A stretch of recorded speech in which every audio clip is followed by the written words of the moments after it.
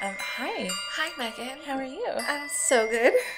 Me too. It's I'm always podcasting. happy. Yeah. It's so fun that we get to do this every single week. Also, did you see that I shared, was it last week, that it's our 1 year anniversary of deciding to do this? Yeah, I think our first episode, it was the first Friday in whatever whatever date that was. Yeah. I want to say it was like October 2nd or something. Yeah. But it's coming up, guys. Guys, And celebrate us. We have some fun things planned in October, really but we'll talk do. about those on the next episode, I think. Yeah. But while we're here, we are recording this on August 25th. Yes. And yesterday they just started digging in Bardstown. a property in Bardstown looking for Crystal Rogers. And you guys know we haven't done an episode on that case, but we've talked about it here and there. Around here in particular in Kentucky, I feel like it's just one that if you're into this sort of thing, you kind of keep an eye out. Yeah. And yesterday when I was looking at it, I got emotional. I was just thinking like, God, we could finally find her. Like I had anything to do with it. But you know what I mean? Like her family can finally have that peace of mind knowing. Her sweet mom. Yeah. Who lost her husband too. Yeah. And then the idea,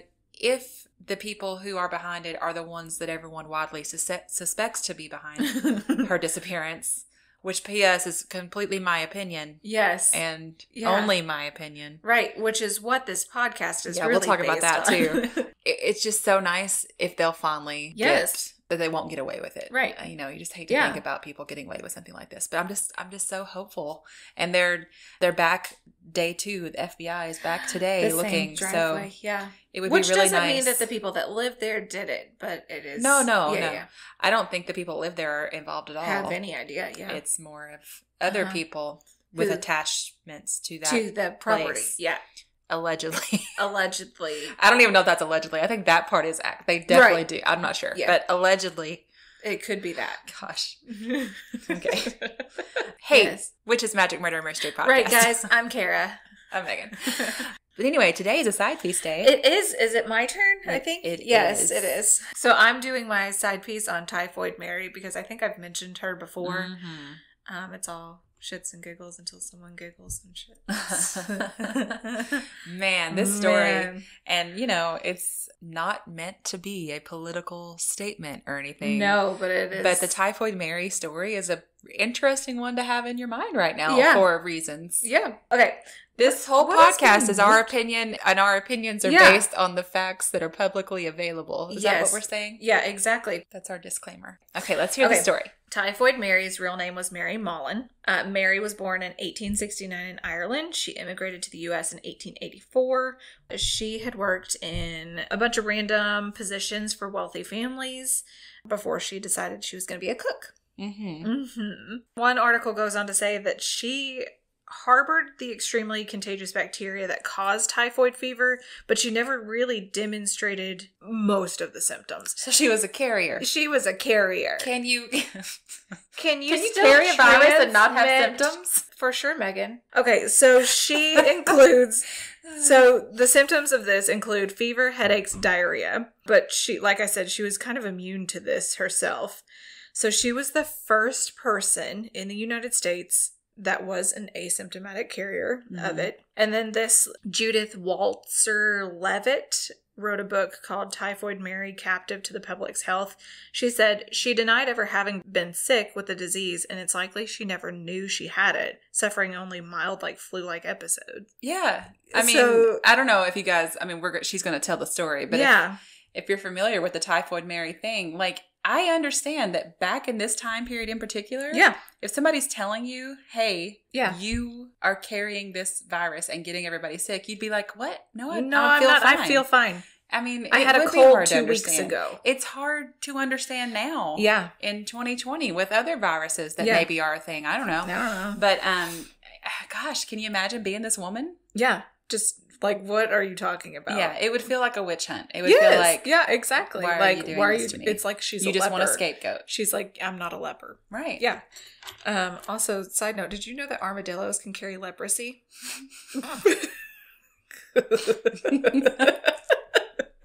My brain is literally the white pages of everything random. You're welcome. Okay, so in 1906, she was hired as a cook by Charles Henry Warren. He was a wealthy New York banker, and he rented a residence to the Oyster Bay on the north coast of Long Island for the summer. So from August 27th to September 3rd, 6 of the 11 people present in the house started suffering from typhoid fever. And like you and I mentioned, it was a very fatal disease. It said 10% of the cases mainly affected were people from large cities, obviously, because it's constantly, you're in close quarters. Okay, so there was this civil engineer by training who had become kind of an expert in sanitation. His name's George Soper. I've read some articles that say it was George Sober, but I think it's Soper. In 1906, the landlord of this Long Island house was struggling to trace this typhoid outbreak, so he called in George. And George decided to publish his results, which said he believed that the freshwater clams could be involved in these infections. He said he conducted his interrogation kind of hastily, just asked the sick people and also Mary, who had at the time kind of like flu-like symptoms. Mm-hmm. He was just like, oh, it's got to be the clams then. Like, this is what she made. Like, This is what they ate. Although George had thought it was the clams, he started doing some more digging, and he's like, oh, wait a second. This lady didn't eat the clams. She just prepared them. Oh. He's like, shoot. Yeah. That can't, if she's got typhoid fever too, that can't be it. He started stalking Mary. Oh, God. Yep. It revealed that she was transmitting the disease by her activity. So listen, he tried to harass her into giving him urine samples, fecal samples, and blood samples. But in turn, she started chasing him out every time he'd come up to her and be like, ma'am, I just need this. He once said she seized a carving fork and advanced in my direction. But I mean, seriously, like, you're just, think about it. Like, you're a cook in somebody's house and some man is constantly like, I would like some of your poop, please. Can I have... Don't make it weird. Just go pee in this container, ma'am. I'm going to take it with me. I'm going to take your blood and your poop. You'd be like, get the hell out of my kitchen. Yeah. I mean, it's just, especially then, before people understood any of this. And poor it's Mary. But even now when people understand it, it's like, I don't want to do that. I don't want to do that. I don't want to go. Please don't make me do that. Yeah, shoved up my nose. What? So George discovered that the cook, Mary, had served in 8 families. 7 of these 8 families had experienced cases of typhoid fever. So that made 22 people infected. And some of those people died. He learned that Mary would often serve ice cream with fresh peaches on Sunday, and that compared to her cooked meals was where he found if you're cooking the food, it's going to cook out the typhoid fever. Heat would kill it. Yes, but where it's peaches and ice cream, which is her specialty on Sundays, that's what's giving it to the people because she's not washing her hands. Fresh peaches, man. Yeah, but back then they didn't know. Yes. I have fecal matter under my fingernails. That's fine. I read this article about, it was an outbreak in the 1800s in England of, I can't think of the official name of the disease.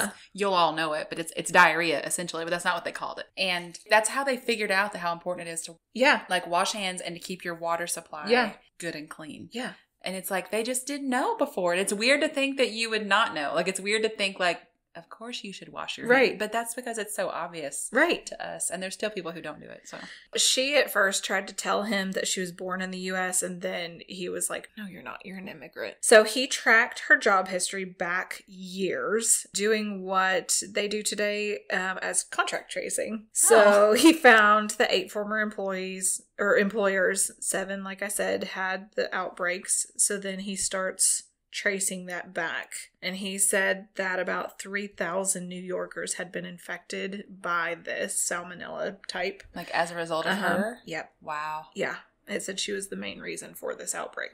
3,000. And it says immunization against this hadn't been developed until 1911, and antibiotic treatment was not available until 1948. So they claimed that Mary was a dangerous source and had to be restrained. They started accusing her of being the source of everybody's. Like, then all these people started coming down with it. And so, yeah. So she's like, what the heck? So they brought in Dr. Biggs of the New York Department of Health and another Josephine Baker, along with the police. They were sent to bring in Mary for testing.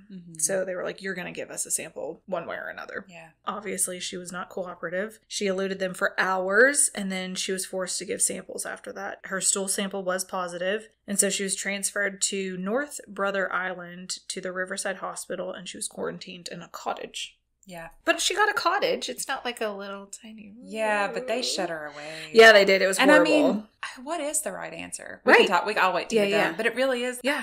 It's awful. And also, what could they have done? I don't know. Yeah, because they didn't know. They had no idea. Sometimes there's no good answer. Yes. Yeah. And you may hate the choices being made, but there's also no good answer. No one knows what to do here. Okay. In 1909, she unsuccessfully sued the health department. During her 2-year period of confinement, she had 120 of 163 stool samples test positive. And they never really tried to explain to her the significance of being a carrier. They just offered to remove her gallbladder, which she was like, heck no. Like, how do I know that that's, like, what are you all talking about? I mean, it seems like it would all be just a whole different world for her. Yeah. So then they started treating her with, like, laxatives and brewer's yeast and all sorts of, like, random medicines. So in 1910, a new health commissioner vowed to free Mary and assist her with finding suitable employment, but not as a cook. So she was released and she agreed. She was like, fine, I won't cook. But obviously she was like, you know what, screw this. I enjoy making my peaches and ice cream. Like, people love my cooking. And this is the part where I'm frustrated. Like, yes, up until here, I feel sorry for her because she's unknowingly doing this and she's,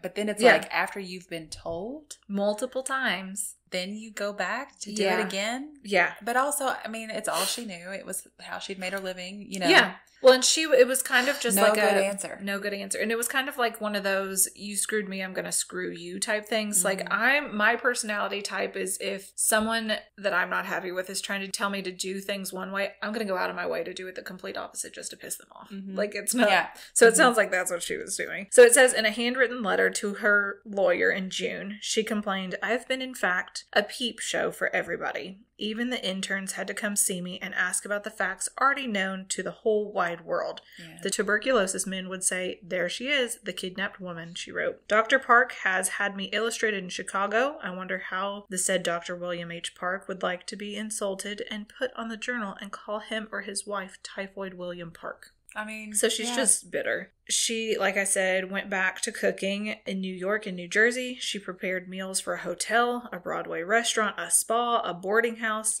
Oh, and in 1915, a typhoid outbreak made 25 people at the Sloan Maternity Hospital sick. So they were like, what the heck is happening? Like, why is this happening all over again? And then they got there and they're like, are you kidding me, Typhoid Mary? Yeah. Like, what are you doing in here? Why are you doing this? And it says within 3 months, she contaminated at least 25 people of the doctors, nurses, and staff, 2 of which died. And then she was hired as Mary Brown because they all knew her as Typhoid Mary. Right. So she's like, oh, I'm going to change my name. Okay, yeah. But don't call yourself Mary. No, do better. Yeah, do better, Miss Typhoid Mary. And she was the butt of everyone's joke. So it goes on to say, like, she was the butt of the jokes of cartoons. Eventually, Typhoid Mary appeared in medical dictionaries as a disease carrier. Well, obviously she was. Mm-hmm. She was placed back on North Brother Island, where she remained until her death on Christmas morning, 1932. A man who came to deliver something to her found her on the floor of her bungalow paralyzed. She had had a stroke and she was never able to walk again. And then 6 years after that, she was taken care of in the Riverside Hospital, where she died in November 1938. They hurried to bury her body in a very specific place because they were like, oh, we don't want this to get out any further. And there were some people that say that post-mortem, it revealed that she shed salmonella bacteria from her gallstones. And so then some were like, okay, well, maybe she should have had that operation. The gallbladder removed. Yeah. But it said she never lost a sense of persecution in 1909. Like that letter, she said she was just a peep show to everybody. And there she is, a kidnapped woman. So it's just like, what? I don't know. What do you believe? And then it goes on to say North Brother Island is now an uninhabited bird sanctuary these days. Yeah. I mean, especially where they didn't really, from what you were saying there, take the time to really explain everything to her. I get why she wouldn't just be like, sure, I'll go. She's like, I'm not take sick. my gallbladder. Yeah. Fine. I mean, it's all just too hard to understand. Like invasive surgery at that time. And then it seems like it shouldn't be true that this one woman can spread to all those people. Right. Like, why her? Yeah. And of course she has this feeling of persecution. Wouldn't you? To be like, why me? And then they want to shut you away and you'd be so lonely and and you don't feel sick. Right. Which maybe, I mean, the stroke or whatever was a part of the typhoid fever, and it was just a part of it. Who knows? Yeah. I think it's such a sad story. Yeah. But it's also fascinating in terms of the way a disease can spread throughout a community. Yeah. I just hate it. You know, like I hate it for her. Yeah. Someone I know very closely, they have inactive tuberculosis. So especially like during this time, I'm always like, hey, do you need to get that checked? Are your lungs okay? Yeah. Are you doing okay right now? And they're like, leave me alone. Just don't ask about it anymore. I'm fine. And I'm like, oh. But it is. Like, it's so nervous. Weird to think that you could be sick and not know it. Yeah. Or carrying a virus and not know it. Yes. And infecting other people and not knowing it. Strictly talking about typhoid, obviously. Right. Definitely not anything else. Or knowing that you have it and yet not following protocol and still going out about your business and spreading it. What? To your neighbors. That wouldn't happen. No. Oh, man. Jesus. Yeah. Poor Mary. Poor Mary. It would also be really strange if you were her descendant to look back and be like, yeah, I'm related to Typhoid Mary. You know what I mean? Like, it is such a stigma they put on her calling her Typhoid Mary was a really crappy thing to do. Right. Spreading her feces far and wide. Goodness gracious. Everybody go wash your hands. Wash your hands, guys. All right. Thank you for the side piece. You're welcome. We'll be back Friday with another episode. Yep. Okay. Goodbye. Goodbye.